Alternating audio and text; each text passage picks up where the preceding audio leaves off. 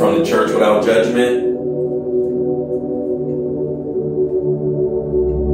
Today's message will be called Sit at His Feet. Today's message is called Sit at His Feet.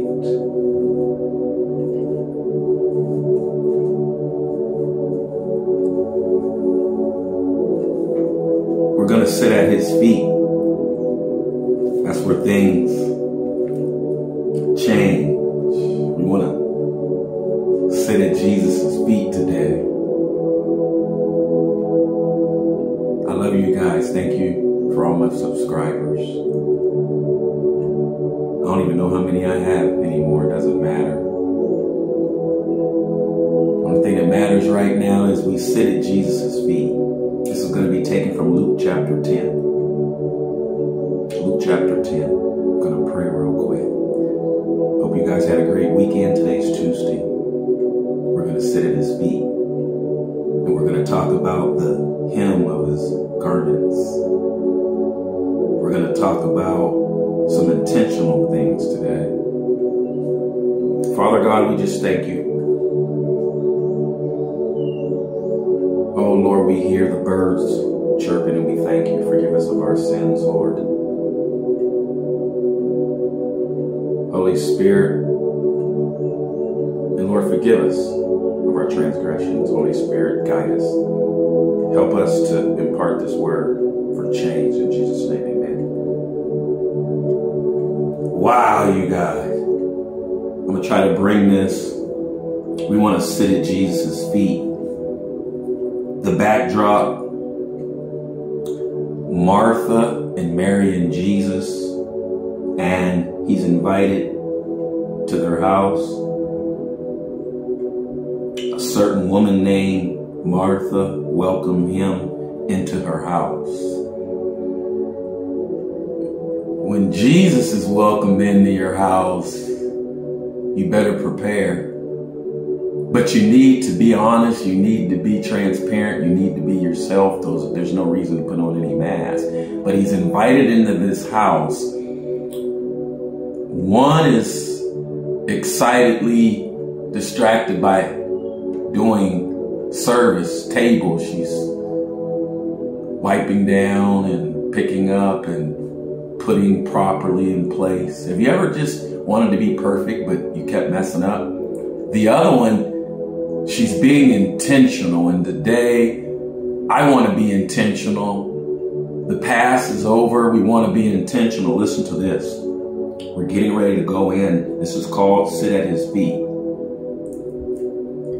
Now, it happened as they went that He entered a certain village, and a certain woman named Martha welcomed Him into her house. She welcomed Him, Jesus, into her house, and she had a sister called Mary who also there was two women, doing two dynamically different things, who also sat at Jesus's feet and heard His word. But Martha was distracted with much serving, and she approached Him and said, Lord, do you not care that my sister had left me to serve alone? Therefore, tell her to help me. She needs help. But listen to what Jesus says in 41 and 42. And Jesus answered and said to her, Martha, Martha, you are worried and troubled about many things. This is the cosmos right now. You can put your name in there. I can put my name in there. Martha, Martha, this is Jesus. He's speaking to us. You are worried and troubled about many things, but one thing is needed. This is what is needed in the earth, and I'm going to show us. And Mary has chosen that good part. You know what the good part is? The Word of God, which will not be taken away from her. Which will not be taken away from her. One individual was tending to tables, and the other one was sitting at Jesus' feet. Do you know why she was sitting at Jesus' feet? I'm going to explain it right now. It's pretty simple, but it's a serious nugget.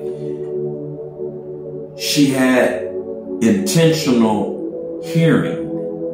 She wanted to hear his words. She had attention to detail up front. One invited her in. The other one was sitting there waiting intentionally for his word. Out the gate.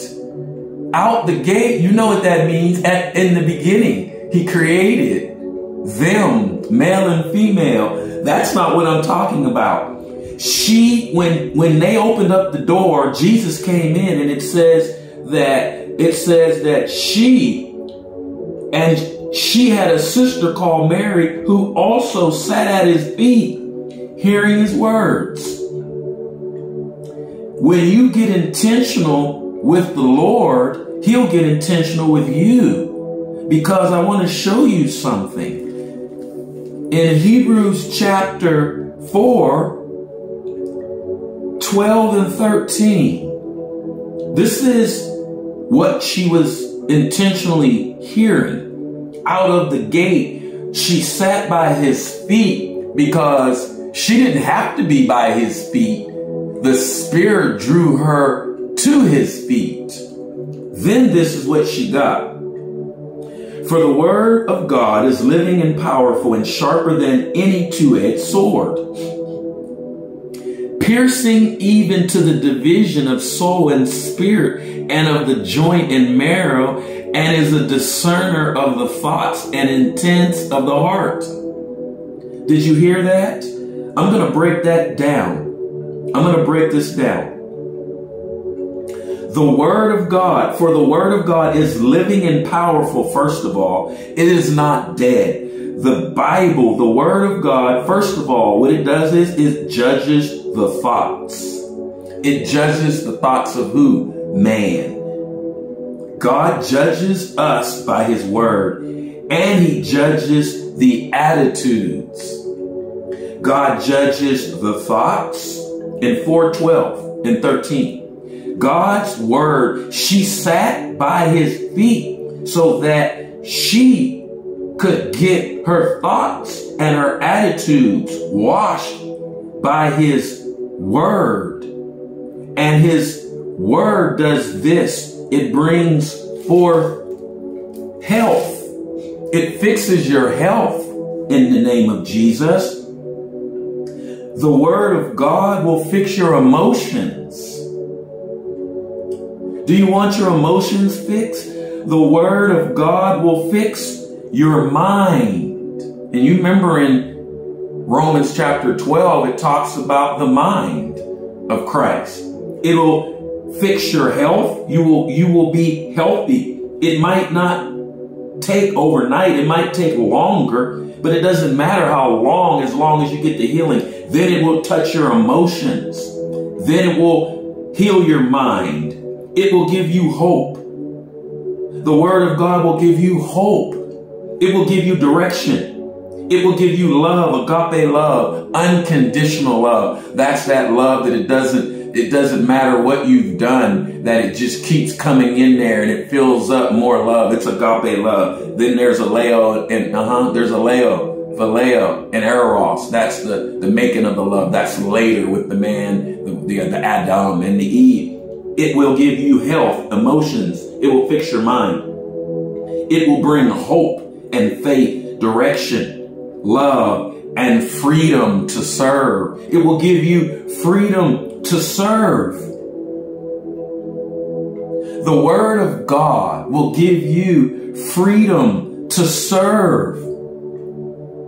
That's why Mary was by his feet, because later she was serving. They both served. But watch this. Now it happened. As they went that he entered a certain village, and a certain woman named Martha welcomed him in. She welcomed him in, but the other one did this. And she had a sister called Mary who also sat at. She sat at. I love that word. She sat at his feet. That denotes she was close. That denotes her behavior matched his. She sat at. She wanted to get so personally close and intimate that she sat by his feet. And he might have not had sandals on. He might have been barefooted. He might have had sand all between them. But she did not care, because what happens is it will guard your heart. And when we guard our heart, that's the last component I wanted to talk about. The word of God will cover your heart. It will seal it with a kiss. Mary decided to prostrate herself in humility. That's another thing. She got prostrated. She went down and just sat by his feet. I can see it. And as she started to preach and teach, she looked down at his feet, and they were oily and dirty. And then as she started to look up, she saw the sanctity of God. And then she saw him it looked like he was a man. And by the time she got up by his breastplate, she saw the deity. She saw the Messiah, and she was changed. When Martha opened up that door to that house, when he left, Mary had sanctity of Jesus all over her. I don't know what ended up happening with Martha, but even through the Bible, they followed him everywhere. You can't be in his presence without change. That's why you'll know if somebody is walking next to the Lord, because they'll be changed. They'll be transfigured. Do you want that right now? I'm getting ready to pray us out. God's saying right now, guard your heart and get it intentional with his word. He wants us to sit at his feet. He's asking and is requiring us, and I need to do a better job of this too, reading my word. You can do it in an audio book. You can read a literal Bible, but the word is in there. The Bible, it is the word of God. It is his tangible presence. It really is. It is. For the word of God is living. For the word of God is living. Say it is living and powerful and sharper than any two-edged sword. That's why I don't have no sword in here. I don't have. I'm not going to tell you what I got. Don't worry about it. But it's sharper than a two-edged sword, piercing even to the division in soul and the spirit and the joints and the marrow. It does this. The word of God judges the thoughts of man, and it judges the attitudes, the reasons why we do what we do. Why is our behaviors? Why do we do what we do? And then he's so intentional. He will help us. He will help us to remove anything that is not supposed to be there, because he says he judges the thoughts. So he wants to take out the reasonings why we think the way. And then after we think for so long, after 21 days, it becomes a behavior. He wants us to change the behavior. And then after we change it, he wants to guard our hearts after the change. After 21 days, they say anybody can change after 21 days. Sit at the feet of Jesus. Father God, right now, Lord, we want to sit at your feet. We want a full transformation today, Lord. We want to be like Mary, and we want to guard our heart, because she knew as you entered in that to prostrate, to show complete humility, but most importantly, sit down and listen. We have 2 ears and 1 mouth. Lord, you're calling us to be quiet at times. You're calling us to listen because someone may have the answer. It may be an angel. It may be another human. It may be you. You may come in human form. Lord, help us so that we can hear what the Spirit of the Lord is saying to the church. Remnant, we must decide who we're going to serve. Father, help us to declare your handiworks. Help us to see that you are exalted and highly raised up. Because, Lord, you said the church will not be defiled, but the church will be pure, without spot or wrinkle. The church, the ecclesia of the Lord. Help the ministers, Lord. Help us, Lord, to be hopeful. Help us to have faith. Most importantly, help us love the sheep, Lord, as you love us. In Jesus' name. From the Church of the Judgment, Shabbat Shalom. Where the Spirit of the Lord is, there's liberty for all those that love Jesus. He wants me to tell you, sit at his feet. Sit at his feet where he judges the thoughts and the attitudes of all humanity in Christ Jesus. He is the anointed one of Israel. Bye-bye, Minister Mark. I love you. I love you. Praise the Lord for you guys. Thank you for coming in. Thank you for joining my church. I'll give you an update soon. Bye-bye.